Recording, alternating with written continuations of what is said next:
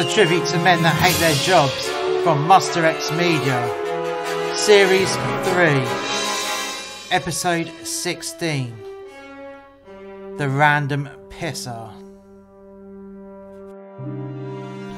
For the last few months, there have been a member of staff going into the staff men's toilets and either pissing on the seat or pissing on the floor, and sometimes even both. Now, unfortunately, it's either myself or a member of the front of house team that has to go and clean this up.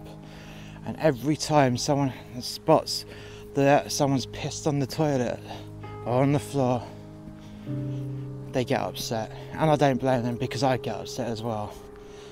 The bottom line is, it's one thing that a piece of shit wanker customer does something like that in the customer toilets, but it seems absolutely personal when it's a member of the team, and we know it's the kitchen team. It's not the front of house team, because I'm the only man on the front of house team. Everyone else is a girl, so it has to have been someone from the kitchen.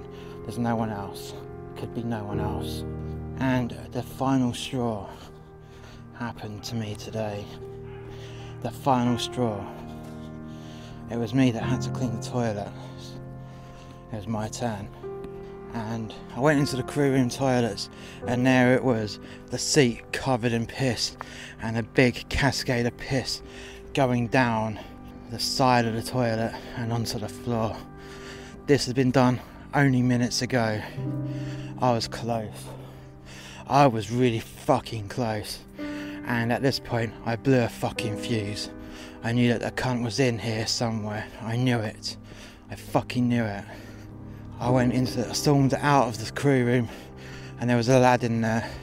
"How long you been on break for?" I said. "About 15 minutes. Okay, cool. Who's been in the toilet since you've been here?" "Oh, it was Benjamin." "Benjamin, was it? Okay, no worries. Thank you very much." "Why is that?" "Because Benjamin's the one who's been pissing all over the fucking toilet seats and on the floor. And now I'm going to teach that motherfucker a lesson." "Oh shit," he said. "Yes, oh shit, indeed. Indeed. So, I have your word, because remember, there's a camera just there. You're not lying to me, are you? I've got to ask you this question before I go in there, because I have to find out for sure." "Yeah, it was Benjamin who did it 5 minutes ago. 5 minutes ago." "Okay then. Okay. I'm going to love this, and no one else has been in there. Absolutely no one else. Excellent. Excellent."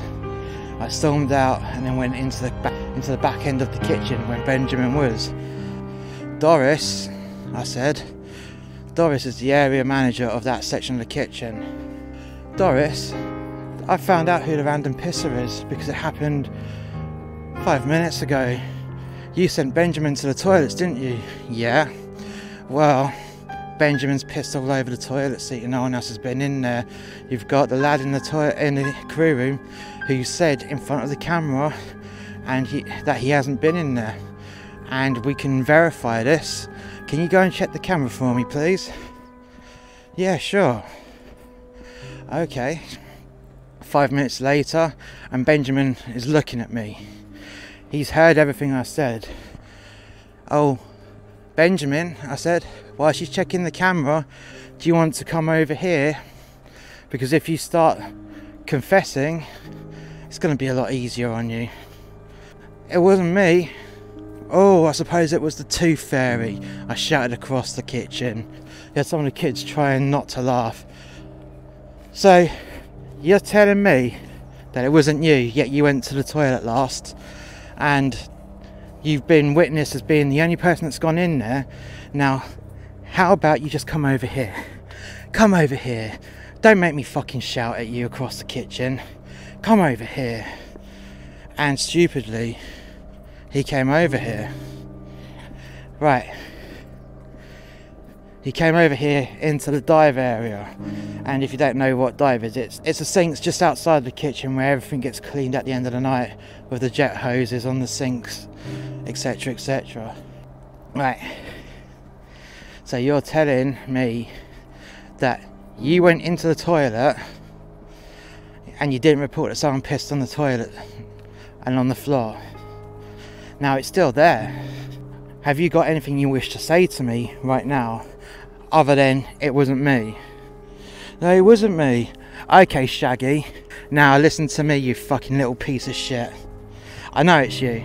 Now I'm gonna give you one chance, one fucking chance, and if you don't take this chance, then there will be serious fucking trouble, my pedigree chum, you piece of shit. Did you or did you not clean it? And if did you or did you not piss on there? And if you did, you go and clean it up right now and you never do it again. At this point, Doris comes around the corner and she sees me, but she stays back a little bit. I could see that she's enjoying this because unfortunately Benjamin is not a popular member of the kitchen team, and in fact he's a real pain in the arse. Now it's your one and only chance. Now come on, it's your opportunity to absolve yourself by cleaning it up. Or what are you going to do? Said Benjamin. What am I going to do? What am I going to do? Well, you do know that I've handed in my notice, yeah? That means I don't care if I get fired, do I? What do you mean by that? Well, I leave in a matter of days, so a few days' wages is not going to affect me in any way. So go on, make your choice. You either clean it up or you take the or else box, the secret mystery box, the star prize. Yeah, what are you gonna do about it? What am I gonna do about it? Now, this last little thought just seemed like an eternity to me, so I can stop there and tell you guys what was going through my mind at this point. He dares me. He challenges me. He dares me. He tasks me. He thinks that I'm not going to do anything about it. Now, what he doesn't know is, in my normal profession, if someone pissed me off, I would lock them in a flight case, tip them on their nose, and ship them out on the back of a truck. But I don't have that luxury. Another thing I would do back in my normal industry is fly a bar down, gaffer tape both your wrists to the bar, all stretched out, and fly you up, a nice mock crucifixion, and I'd start throwing nuts and bolts at you, because it's a done thing in my industry. But I didn't have that luxury because I didn't have any flight cases, and I sure as shit didn't have a fly bar or a gaffer tape handy. You're taking the fucking piss. What am I gonna do? Well, get a load of this. I went up close to him, put my arm around his shoulders and neck, and started walking him in towards the crew room, and stupidly he came. What are you doing? Well, you see, I've got a problem with what you're saying. Now, I know it's you. We all know it's you. Even the camera knows it's you. Now, I've got a massive problem with you. I mean, a massive problem, because to me and the rest of the front of house team, we find you pissing on the seat and the floor incredibly personal and aimed directly at us, and we don't know why. Now, to be honest, I couldn't give a fuck about the why. I can't care less, and to be honest, they can't care less. They want it to stop happening. Now, see this? I swung the door open towards the toilets. You see this, yeah? And I tightened my grip around his shoulder. This upsets all the girls. They shouldn't have to mop your piss up. They shouldn't have to do it. See, for me, I can understand why a piece of shit customer would do it, because he thinks that we deserve it, yeah? Do you think we deserve to have to deal with this? Do you? He said nothing. Well, now your last chance has 10 seconds. 10 seconds. And I moved him closer to the toilets.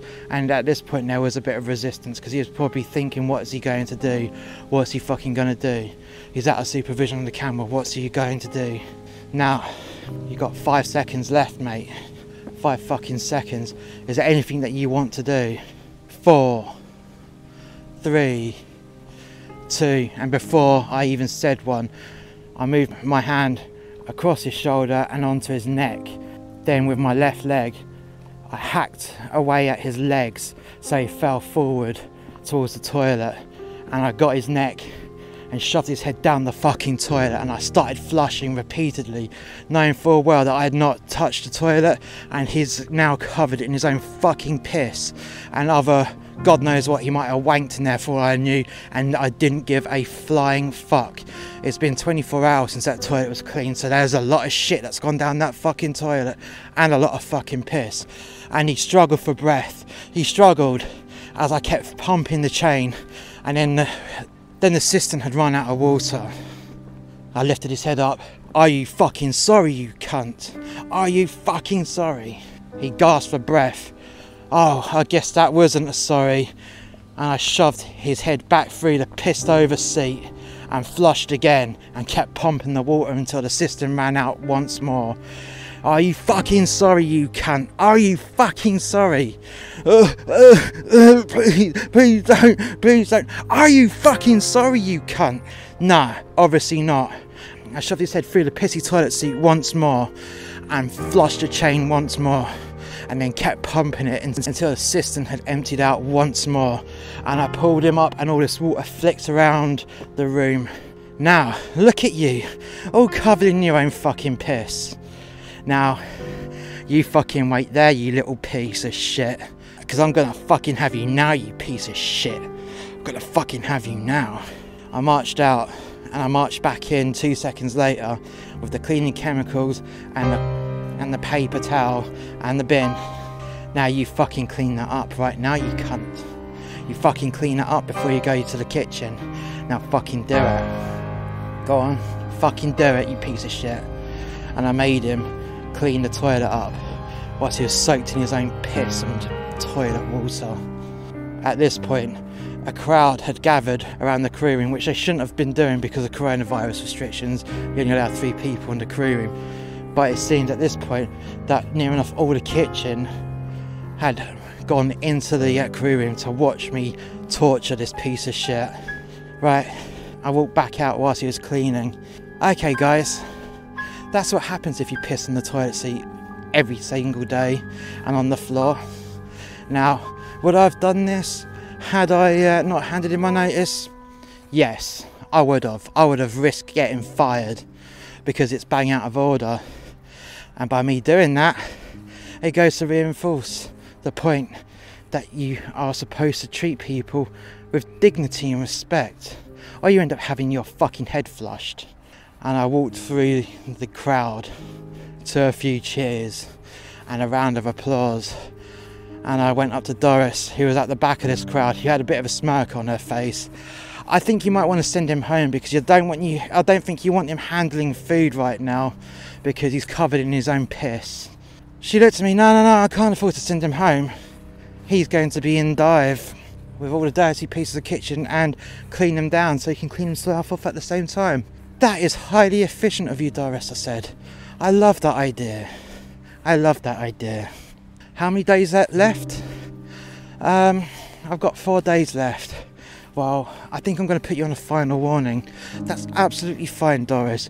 Get the paperwork printed and I shall do this. And it absolves you of all your sins for allowing this to happen.